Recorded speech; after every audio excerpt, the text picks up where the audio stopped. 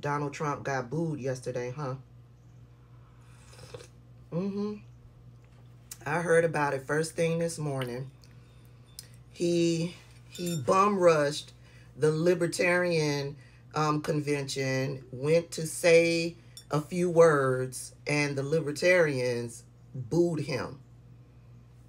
Here's the clip.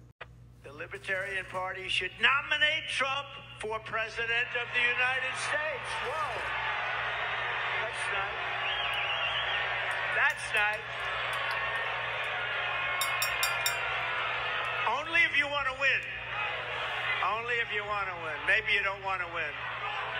Maybe you don't want to win. Thank you, D-Roy. Thank you. No, only do that if you want to win. If you want to lose, don't do that. Keep getting your 3% every 4 years. The reasons for doing so, policy and politics, are as solid as the Hope Diamond.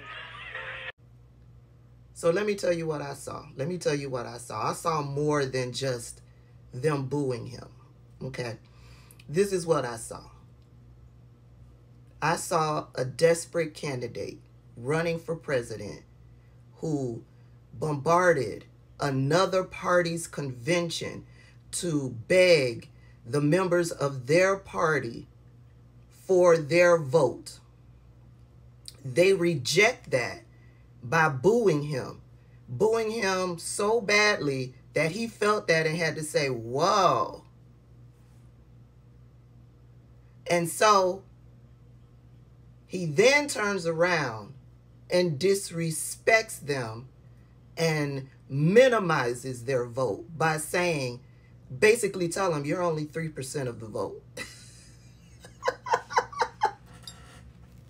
I hope the Libertarians picked up on that disrespect and how he minimized them after they booed him, after he was begging for their vote.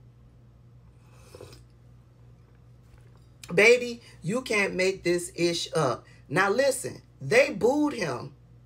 They booed him, but then they turned around and praised him when he promised this. And if you vote for me on day one, I will commute the sentence of Ross Ulbricht to a sentence of time served. And just like that, he's A-okay.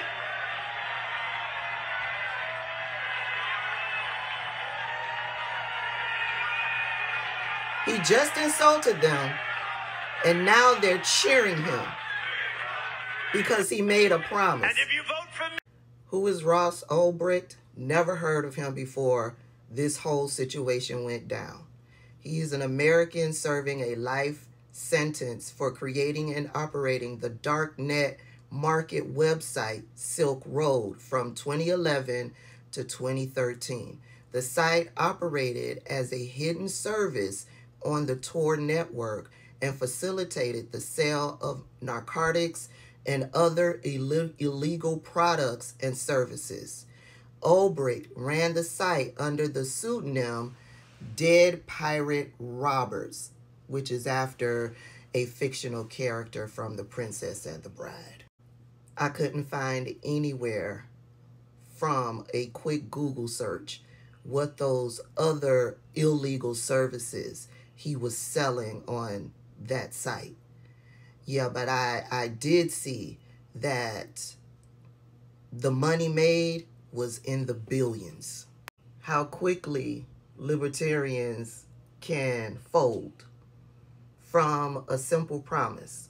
And we know Donald Trump is a liar. We know he's made promises that he's never kept. He makes promises that he never intends to keep. He will say whatever needs to be said to get back into the White House. And they cheered that shit.